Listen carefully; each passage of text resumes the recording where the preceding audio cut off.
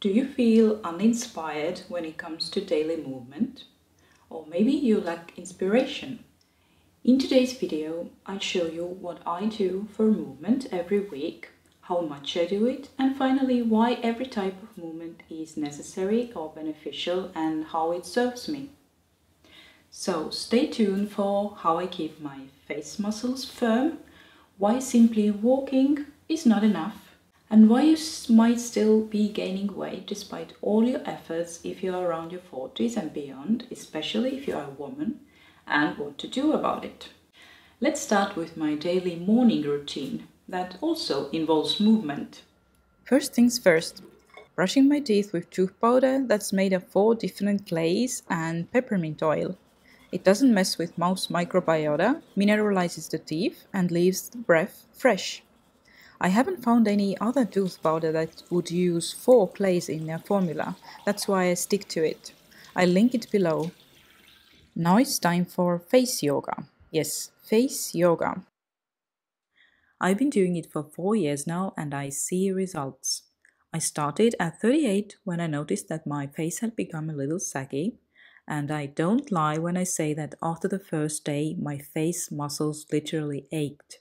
Yes, there are muscles in your face, and if you don't use them, you lose them. For the first month, I did the exercises 3 times a day, then reduced to 2 times, and now for maintenance, I squeeze it into my routine once or twice a day. And believe me, it works. My cheeks became much firmer after just a week of doing the exercises. After face yoga, I do Tibetan hormonal gymnastics. It takes only about 10 minutes, and it supports all the endocrine glands that produce hormones. It consists of 10 rejuvenating exercises. Who knows if it's just a placebo or a real thing, but it makes me feel good and stretched. Now make sure to subscribe and have the notification bell turned on for when I publish the full sequence, plus my own stretches. After those exercises and before going outside, I take a cold shower. More on the benefits of cold later. Now, I try to go outside every morning to get the natural light into my eyeballs, which plays a crucial role in your ability to fall asleep at night. A side note, you need 3 types of exercises for optimal body and brain health. Those are cardio, strength resilience training, and something that develops your motor skills. So my activities may be either walking, running, cycling, and or swimming if I didn't take a cold shower in the morning. I started the swimming with warm temperatures and kept on going when the air turned a lot cooler. Here you can see me taking a dip with 12 degrees Celsius, real feel 8 degrees. I'll tell you, it's all in your mind. In the beginning of the summer, I wouldn't have believed that by the end of it, I'd take cold showers and go into cold sea. If I can do it, so can you.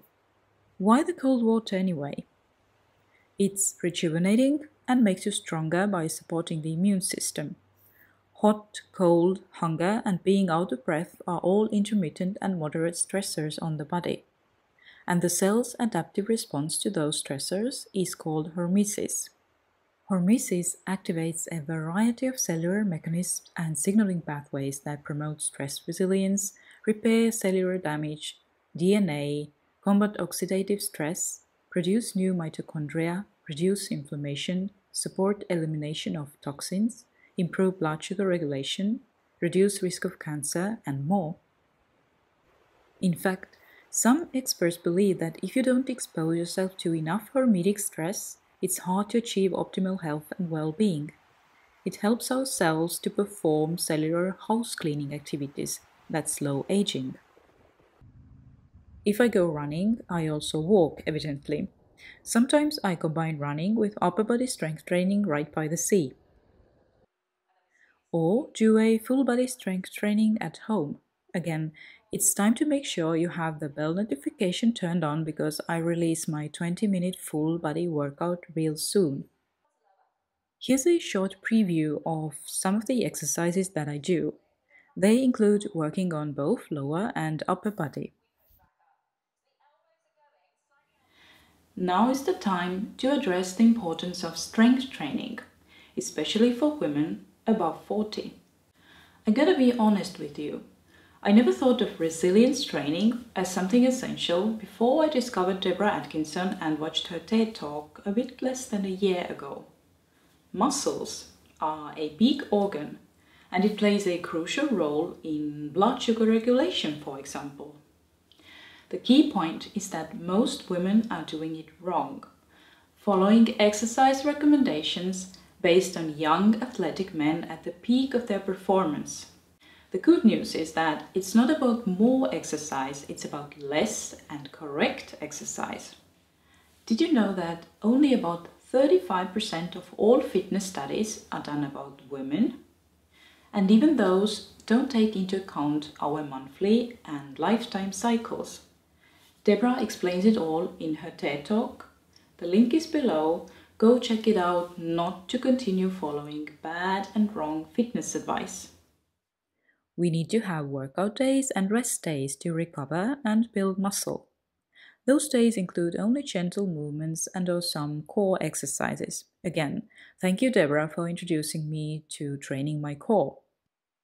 This sequence is only about 8 minutes long. Anyone can schedule it into their day. Stay tuned for the full video. By the way, the full workout videos will enable you to play them and do the exercises with me. Excited to be your workout buddy. There's one more thing that I try to squeeze into my evening, and that is a 10-minute gentle flexing and hip opening yoga sequence. I feel better every time I do it. It stretches my body after a long day and is good for the digestion as well. I only wish I was as persistent with this one as with my morning routine. Watch out for the notification for when the full go-along video is published. And now about duration and sequence of each of the exercises. In general, I aim for 300 to 500 exercise calories every day.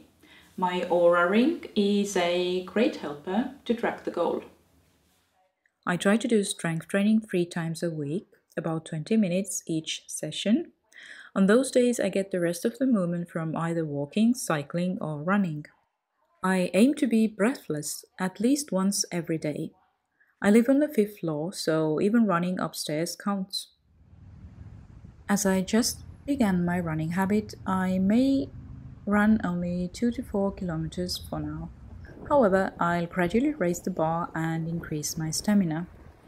Running is a great way to be breathless as well, and you don't have to cover long distances at a stretch. Feel free to spurt and then rest, spurt again and rest. I run about 3 times a week.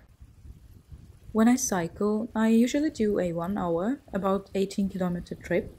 In the summer, I cycled about 5 times a week. Now, when it's colder, it has reduced to once a week. Next, I try to do the 8-minute core exercise sequence a few times a week. Overall, I take about 1 hour and a half for my daily movement, a bit less when the intensity is higher, for example when I go for a run. I hope you're inspired, and don't forget to check out what Deborah Atkinson has to say in her TED Talk. I'd like to know, what's your favorite way of getting the needed exercise? Just drop me a comment.